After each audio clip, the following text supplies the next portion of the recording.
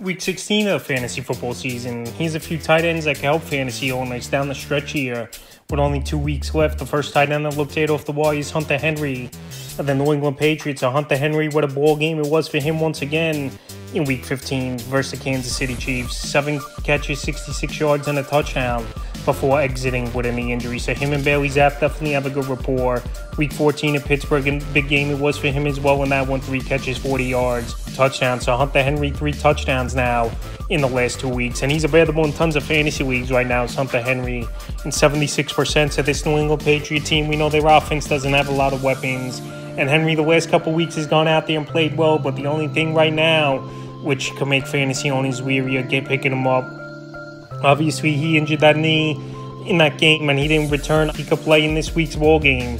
Great matchup at the Broncos. They give up the second most fantasy points to tight ends on the season. Next tight end's Tucker Kraft of the Green Bay Packers. So Kraft, it's been a nice 4 weeks for him filling in for Luke Musgrave as the starting tight end. Available 90% of fantasy leagues. And he's gone out there and he's put up fantasy points. Week 12 at Detroit, 2 catches, 15 yards a touch. Week 13 versus the Chiefs, 3 catches, 37 yards. Week 14 at the Giants, 4 catches, 64 yards. And Week 15 versus Tampa Bay in that ball game, 4 catches, 57 yards and a touchdown. So Tucker Kraft is running routes. He's a nice tight end in the seam for this Green Bay Packer team. And him and Jordan Love definitely have a good rapport. So Week 16, definitely a tougher matchup on paper at the Panthers, believe it or not. They give up the 3rd least amount of fantasy points to tight ends on the season. But Tucker Kraft's been playing good football.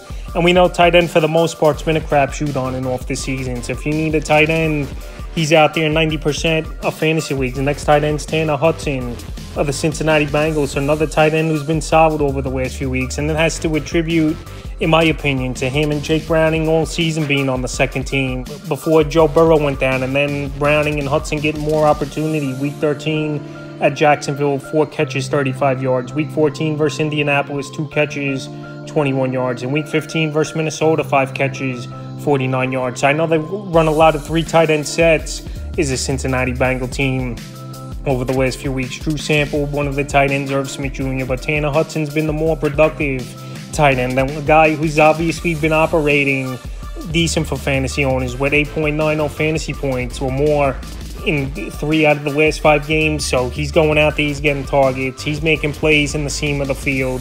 And the only thing obviously left for him to do is go out there and score touchdowns. So right now with a decent matchup at the Steelers that give up the 14th most fantasy points to tight ends on the season, I think Tanner Hudson is a decent option. Once again, available in 96% of fantasy leagues. The next tight end is Gerald Everett of Los Angeles Chargers. And Gerald Everett moving up the pecking order as a target. We saw Keenan Allen miss last week's game. I know Joshua Palmer found the end zone. And now a whole new coaching staff and stuff. So we'll see how this offense operates. But the last month of the season here, 8 or more fantasy points in PPR leagues for Gerald Everett. Week 12 versus Baltimore, 4 catches, 43 yards, a touchdown. Week 13 at the Pats, 4 catches, 44 yards. Week 14 versus Denver, 5 catches, 39 yards. And in the blowout loss at Vegas, 5 catches, 41 yards on 8 targets. So Week 16, I know, tough matchup versus the Buffalo Bills that give up the 9th least amount of fantasy points to tight ends on the season. But Easton Stick, a young quarterback, obviously. And I always say in the videos, a young quarterback's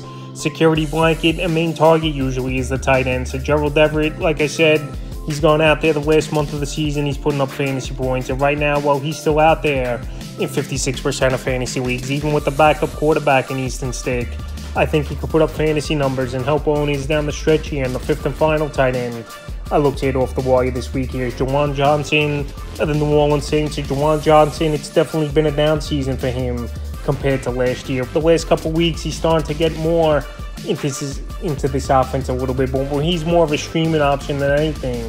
With a good matchup in Week 16 at the Rams that give up the 3rd most fantasy points to tight ends on the season. So the last few weeks here for Johnson, Week 12 at Atlanta, 4 catches, 45 yards. Week 13 a goose egg on 3 targets. Week 14 versus the Panthers, 2 catches, 10 yards. And Week 15 versus the Giants, 2 catches, 38 yards and a touchdown. So like I said, there's a streaming option and a good matchup at the Rams that give up a lot of fantasy points to tight ends on the season. I think Johnson could be a tight end that could surprise and possibly once again get 30, 40 yards and find the end zone. Available in 88% of fantasy leagues. So that's a few tight ends I looked at off the wire for Week 16 of the fantasy football season.